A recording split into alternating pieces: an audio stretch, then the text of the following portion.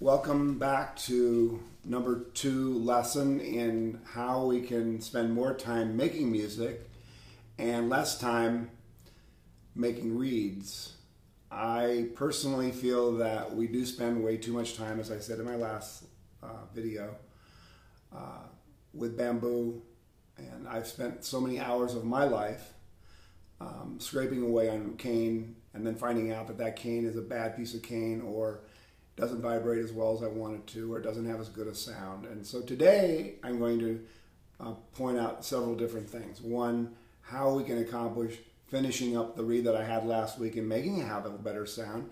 And number 2, not placing so much importance on the reed itself being the essence of a really nice sound. That audibly we train our ears. There's a train going by, so just ignore it.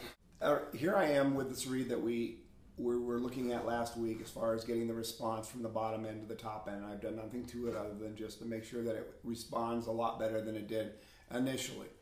So we're going to now take it to the level of how do we get a better sound out of this reed.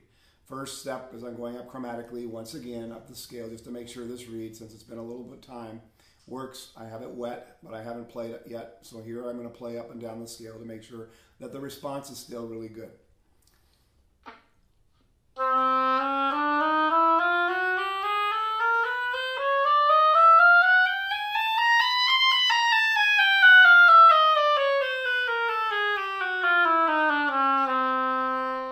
Okay, so now we have a reed that is responsive.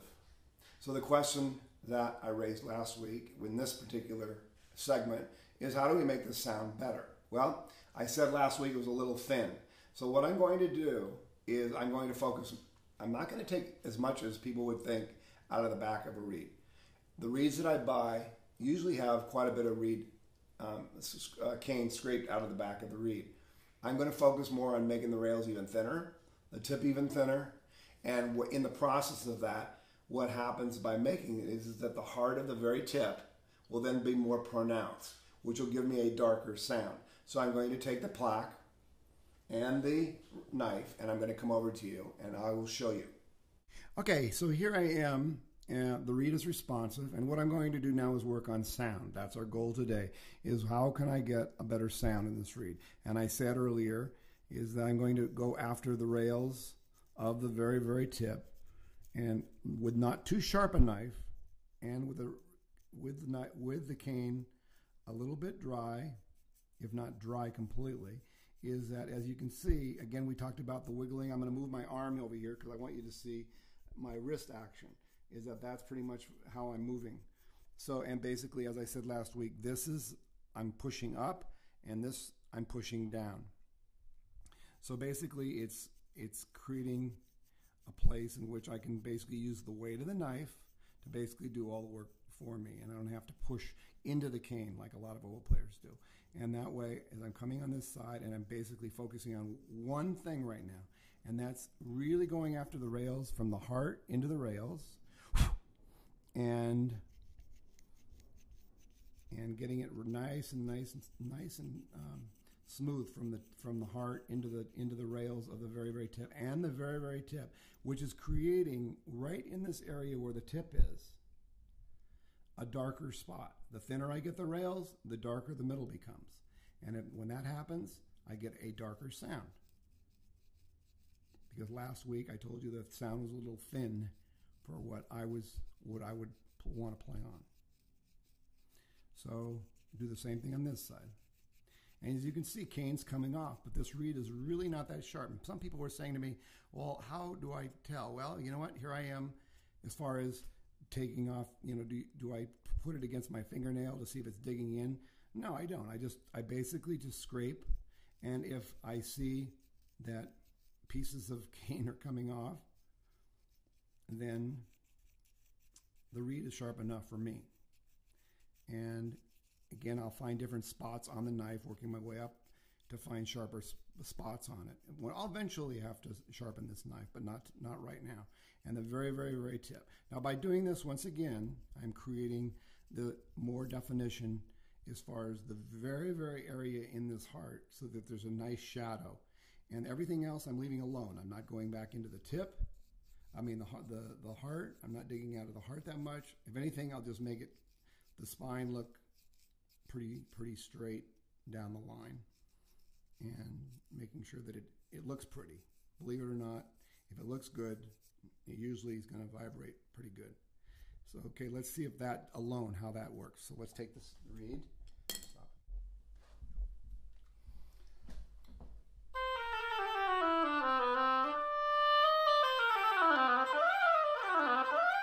Okay, so now what we're going to do is I've scraped out of the sides of the tip and the very tip, focusing on making sure that there's a lot of wood in the middle of the tip, which gives me a darkness. And I've done very little to the back of the reed. I have response, because we established that at the beginning of this lesson. And what I'm going to do now is be concerned about what quality of sound I'm getting. So here I am, and I now have a reed which I feel is not getting in the way of me being able to do what my heart spontaneously wants to do with this solo Tchaikovsky fourth that I will now play for you, in which I will take a breath in the middle of it and make sure that it all sings, and I keep the line through the entire solo, and even those small phrases that are there, but to never lose sight of the entire phrase. It's a very simple solo. We shouldn't overdo it. Just play it very simplistic, and let's see if the reed gets in the way or doesn't get in the way.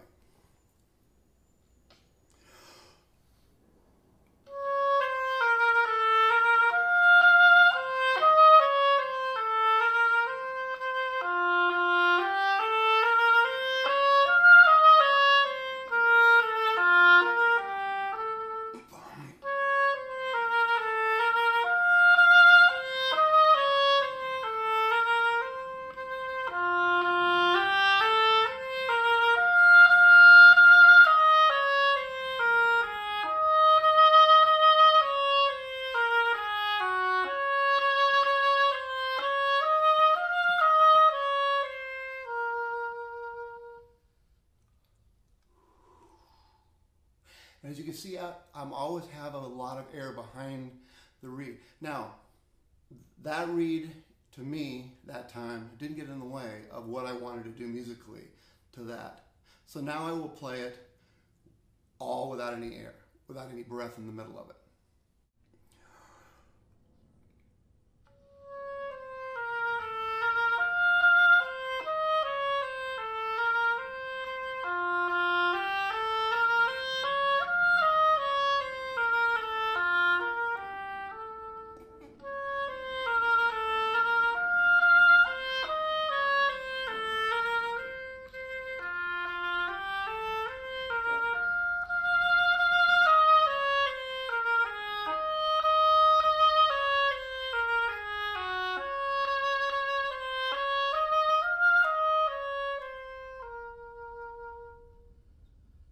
Okay, as you notice, I didn't take any breath, but I didn't circular breathe.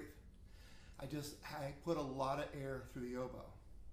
And what that enables me to do is create a smoothness in my playing, because I can like a hose with a faucet on the top of the hose. If you want to spray your plants without breaking the leaves, then you put it on a spray mode. If you want to put a more powerful, you can turn it into a more powerful airflow going through the hose. The same thing applies to oboe playing, is that I can manipulate my air through the oboe, so that even though I always have a lot of back pressure, air back pressure, that it enables me to be able to utilize my backing off, and still there's a lot of air behind that, so nothing will collapse on me. Now, if I take too much out of the reed of the back, then usually what happens is that the reed will give out on me, and it won't give me the ability to niente. So ultimately today we accomplished getting the reed to sound darker, and at that point really there's not much more I feel we can do to a reed. The rest of it, I think, is very important, that we learn to audibly train our ears to hear what we want to ultimately individually sound like as oboists. I have a particular style in which I want to sound like. Somebody else might want to have a different style. Everybody wants to create their own indelible style, and audibly, if you train your ears to do that, you'll be less dependent on the read, other than the fact that it's responsive and has a nice quality to it.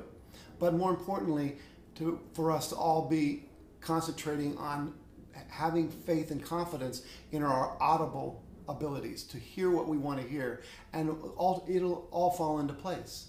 Hi, this is my dog Amigo. He's a Chihuahua. Say hi, everybody. Hi, say hi, Amigo, to all you reed makers out there. And anyway, I hope you can join on my Facebook, my Oboists Against Reed Making page, and also make any comments you would like. I've been inundated with a lot of questions over the last 10 days since I haven't put anything up, and I will put up on a more regular basis. I apologize for that. And also, please leave any messages if you wish on my YouTube page.